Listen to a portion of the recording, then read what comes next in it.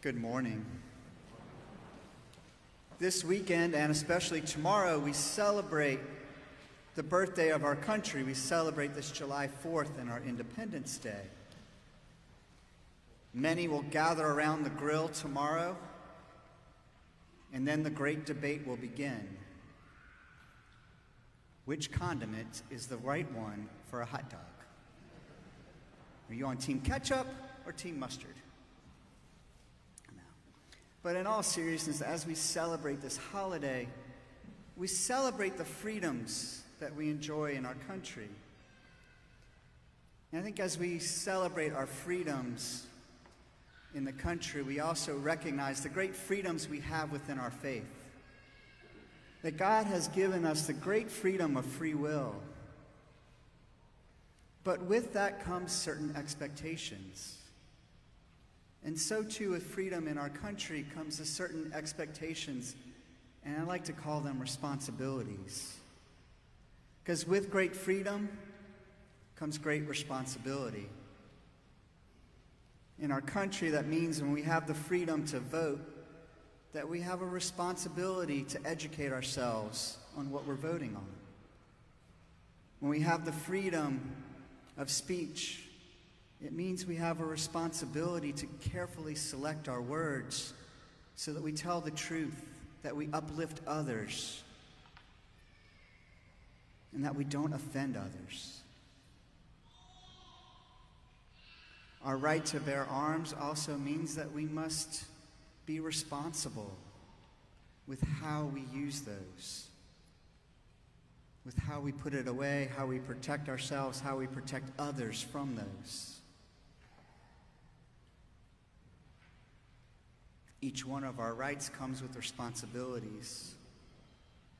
Our freedom to have sexual relationships also comes with a responsibility to do it in a loving relationship with the openness to life.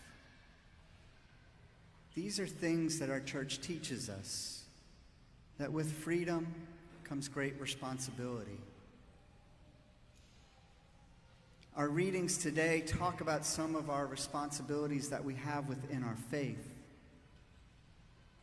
In our gospel, Jesus tells us that we have a responsibility to go out to others and to preach the good news and to share the good news that he has given to us. But when he does that, and he sends out the 72, and he sends them out to let others know he's coming, he tells them to start their conversation with, "Peace to this household."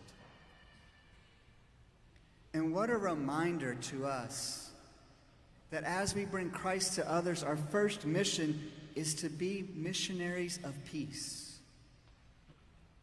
to be peacemakers. And what a challenge that can be for us, especially in our challenging days that we have right now and all the debates that are going on around our country, that we are to be the peacemakers amongst others. Maybe that means we put both ketchup and mustard on our hot dog. That's what I do. Father Bob's disgusted by that. To be peacemakers. And how do we be peacemakers? Well, I think that comes from our first two readings. Our first reading invites us to be nourished by the Lord. It says that we should come to him, to come to Jerusalem and be nourished. I think about how are we nourished by the Lord? He nourishes us here at his table in his Eucharist, and that is the most profound way that God nourishes us. But he also nourishes us in his scriptures. He nourishes us in our prayer when we pray and we talk to him and listen to him. Our God is there like a loving father or a loving mother, waiting for us to come to him and be nourished. Our first reading really talks about God almost as a mother, where it says we should come and enjoy the milk through his breast. What a powerful image of who our God is and how we are to come to him. I think about all the ways that we are nourished throughout our day, all the noise that we are hit with from social media, from television, from radio, from the people we surround ourselves with. How much of that nourishes us in the Lord? With freedom comes responsibility. And I think of our own responsibility to choose the people that we listen to choose the things that we read, to choose who we will be nourished by, to choose the amount of time we spend with the Lord being nourished by him. This week there's the challenge from God that says, how will you allow me to nourish you? And how will you silence those other voices? If we truly are to be the peacemakers, if we truly are to be those people that bring Christ to others, we must first allow Christ into us. And when we do that and we bring Christ to others, Paul reminds us, as does Jesus in the gospel, Paul reminds us that we should only boast that we have Christ on the cross. We shall only boast of our salvation, not of our own doing. Our salvation comes because Jesus died on the cross. Jesus tells the 72, you've done great things. You've gone out and spread good news. You've been able to send demons out of people. But you only did that because of me. Don't rejoice and celebrate because you did great things.